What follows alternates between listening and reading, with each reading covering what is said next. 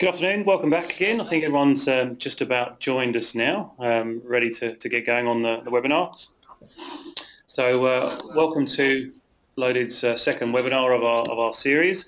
And as you'll have seen, today we're going to talk about Trustsphere and their relationship analytics technology. So with us this afternoon we've got Mark Padginton from Trustsphere. Good afternoon, Mark. Hi, Richard. So I'll hand over to Mark shortly to go through a little bit about Trustsphere and their technology, but just quickly cover the agenda. So as I said, I'll hand over to Mark shortly and he'll tell us a little bit about Trustsphere and their integration with CRM and why they've done that. We'll then go into a demonstration of Trustsphere technology within SugarCRM itself, so you can see how those benefits can really sort of play out in Sugar. Okay. Now, if you do have any questions during this webinar, please feel free to send them in using your interface, and we'll try and circle back at the end and cover those. Without further ado, Mark, over to you. Thank you, Richard. Hi, everybody. My name is Mark Padginton. I'm the Business Development Director for Australia and New Zealand at Trustsphere. Trustsphere was founded in Singapore in 2011, and we have offices in New York, London, and Sydney. Trustsphere is a widely recognized market leader in relationship analytics. We enable forward-thinking organizations to unlock the inherent value of their own networks using our next-generation technology.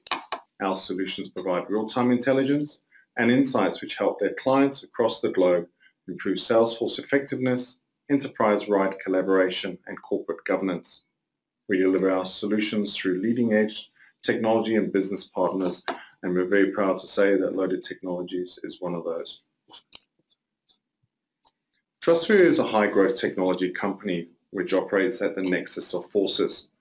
You may be wondering, what is the nexus of forces? This is the convergence and mutual strengthening of social media, mobility, cloud computing, and information patterns that are creating new business opportunities for organizations today. Relationship analytics provides previously unavailable levels of insight into true activity between your organization and your customers and prospects. By analyzing email and voice interactions, not the content, just the interactions, and then automatically pushing the resulting analytics into solutions such as SugarCRM, the entire sales management is transformed. Our experience shows that sales and marketing professionals right across the organization benefit significantly from the use of these analytics. This helps them to deliver significant better results and insights not previously seen. An organization's real-time communication logs are a rich source of data. These can be analyzed to provide unparalleled levels of insight into the relationships that its people and the teams cultivate amongst themselves with their clients, stakeholders, and suppliers. TrustVault provides that analysis. A proprietary relationship analytics platform, the TrustVault Relationship Analytics Server ingests communication logs, analyzes the data, and outputs actionable insights by performing the enterprise social graph.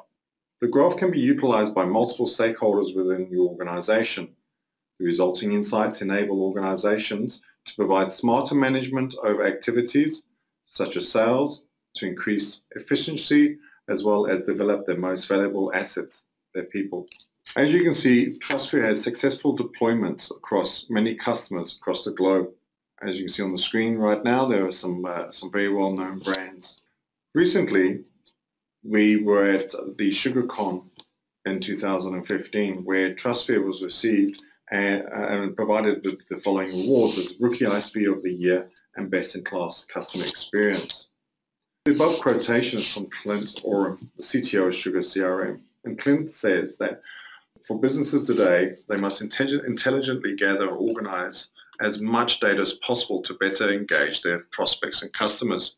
Clint said that Trustsphere's relationship intelligence capabilities combined with the Sugar platform can not only drive sales and marketing productivity, but increase customer satisfaction by ensuring interactions are more timely and relevant.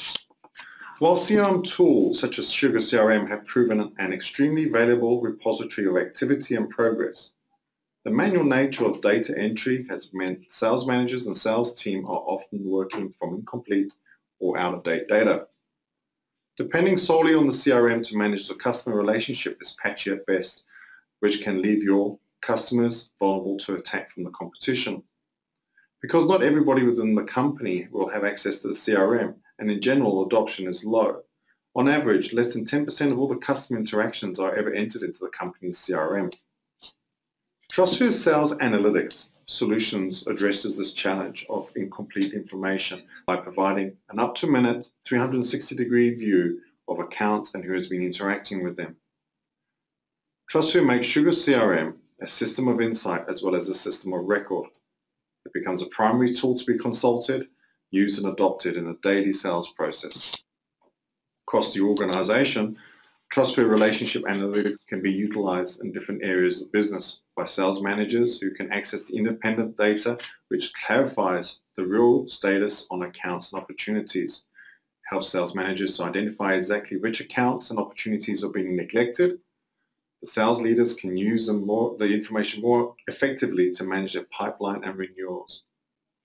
Sales operations capture the real-time situation report or the relationship data with any client or prospect across the organization. This improves quality of the data and true visibility over customer engagement. And then finally, the sales executives. This provides them a true 360-degree view of all the interactions with their customers across the company. Often their colleagues without CRM licenses could have an interaction with a customer, for example, billing or technical support departments. This creates a visibility gap for sales executives and their relationship managers. Trustsphere plugs this gap so that you are never blindsided, ensuring a coordinated corporate customer dialogue. I'll hand you over to Richard, who will give you a live demonstration of Trustsphere in SugarCRM. Thank you very much, Mark. All right, that's a bit about Trustsphere and who they are.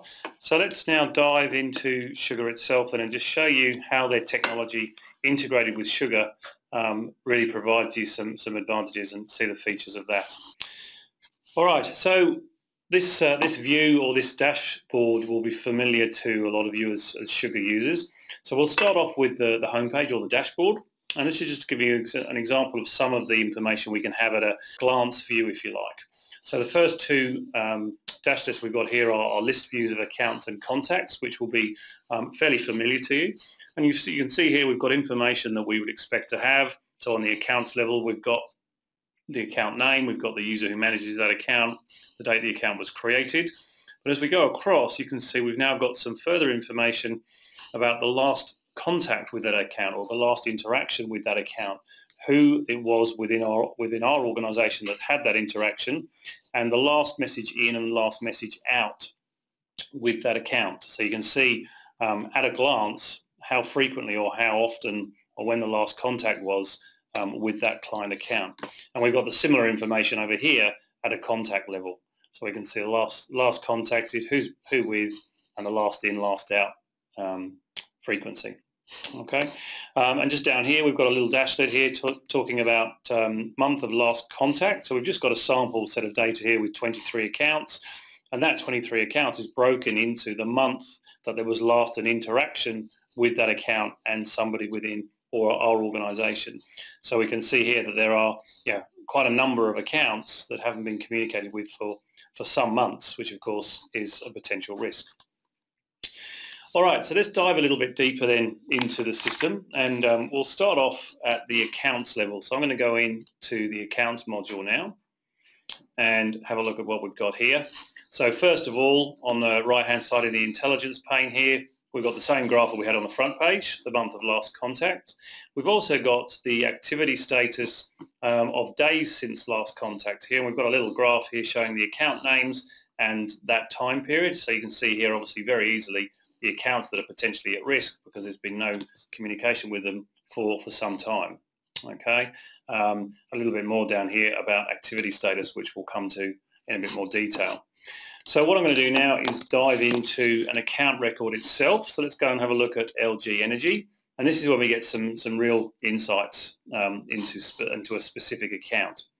So Below our standard business card view here of the key information about the account, we've got a messaging intelligence panel. So we can see here the last contact in and out, so similar information that we had on a dashboard level, who that contact was with within our organisation, and when that last contact took place.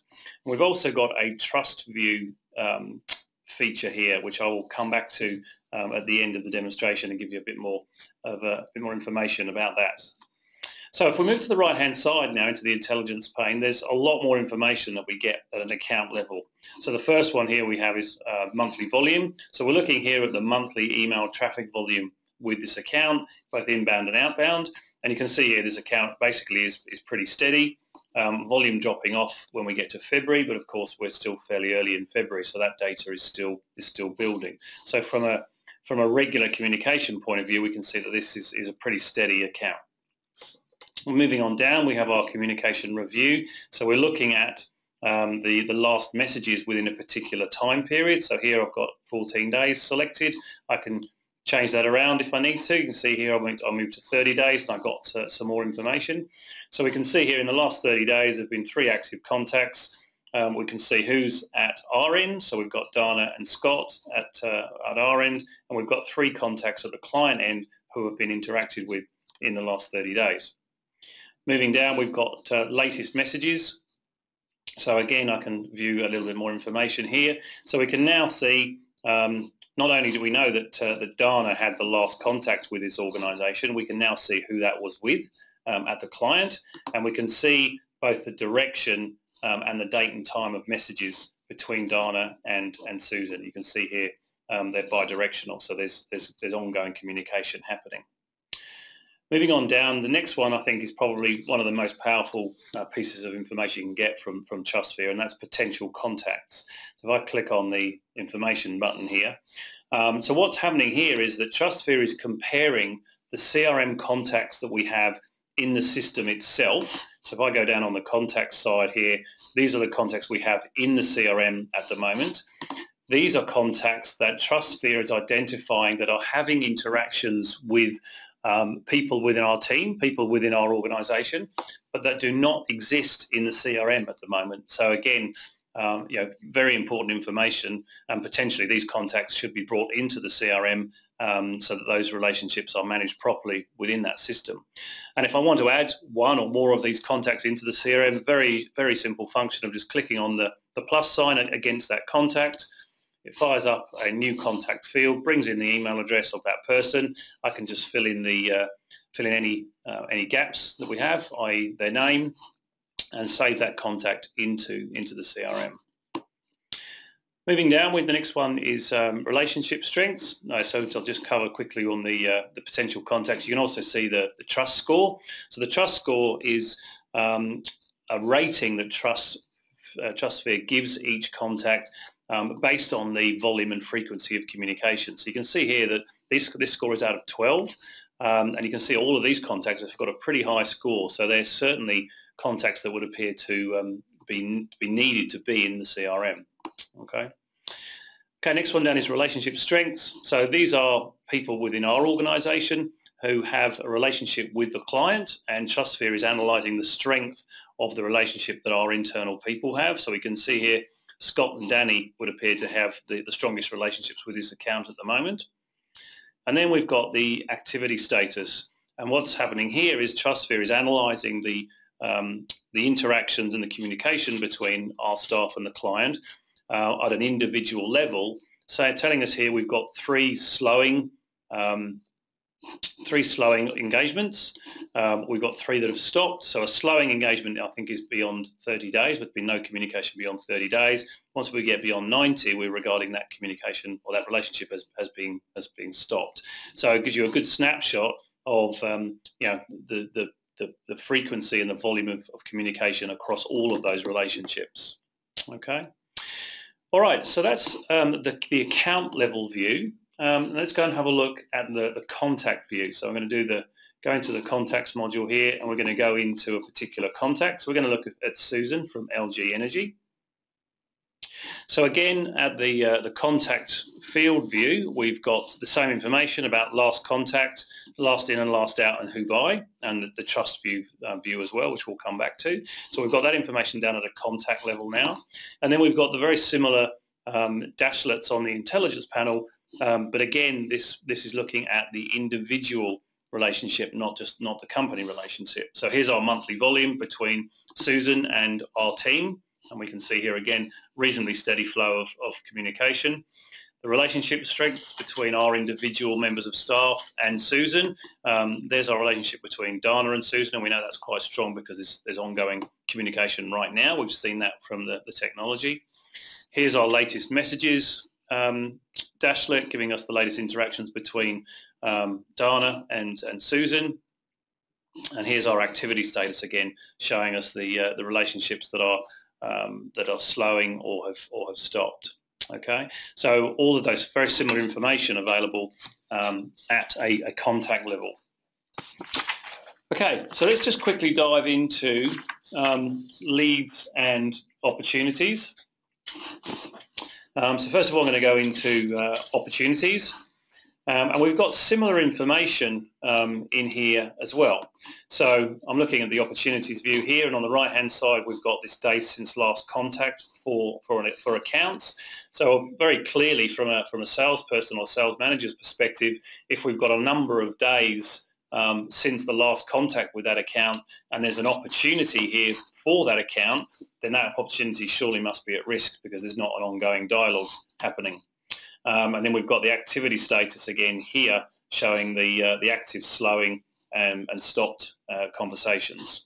Okay, if I go into the opportunity itself, we've got again our monthly volume of traffic and our activity status, our latest messages, our communication review, and our relationship strengths. Okay, so very similar dashlets at each stage, again at a different point in the system. And the last one we'll look at is leads. Okay, so I'll go into a particular lead, and we've got similar information here as well. So we've got our monthly volume, our activity status, our latest messages, and our relationship strengths. Okay, so very, very widely sort of dispersed information through the system in those core modules that are important for that on that client interaction. Okay. All right, so what I'm going to do now is just show you the Trustsphere view. So to do this, I'm going to go back to our account level view and have a look at again at LG Energy. So if I go to the Trust View link here on the account and click this, what it now shows us is a graphical display of the relationships and the strength of those relationships within that account. Okay, so here we have, I'm going to try and zoom in a little bit so it'll give us a slightly better view. Okay, so here we've got on the left-hand side, we've got Susan McGee. So we know Susan has got a lot of interaction going on with contacts within our organisation. This gives us a graphical representation of that. And then there's the strength of the arrows are reflective of the perceived strength of the relationship. Okay, so we know at the moment that there's ongoing dialogue between Dana and Susan because we've seen that in areas of the system, and we've got here the strong arrows that indicate that that relationship is pretty strong. And then we've got other relationships that aren't quite as strong at the moment. And then moving across, we can see here that Scott has a relationship with Susan, but then Scott also has a relationship with 3 other people within LG Energy. And moving across here, we've got 2 others, Alan and Deborah, have got relationships with shared contacts from Scott as well. And moving across here, we've got a little independent little relationship over here. So maybe this is senior management level or director level. 2 people within our organisation are connected and interacting with Michelle. Okay, so a really nice graphical representation of the strength and the breadth of the relationships that we have with this account. Okay, just to show you a couple other things, if I right click on Susan, we get to show some further information. So if I go to show details, this gives us a bit of a summary around the number of relationships Susan has with us, the number of active relationships, our summary there around the first and last messages, and the total messages. It also gives us a trust score here out of 50 as to the strength of that relationship of our relationship as an organisation with Susan. Okay. Another one here is we have expand internal relationships. So that actually does a little search and looks for additional relationships, and we see here that we're pretty much covered with Susan at the moment.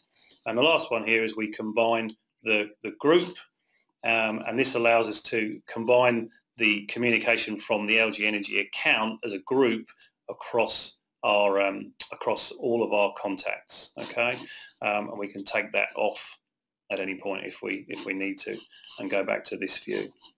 All right.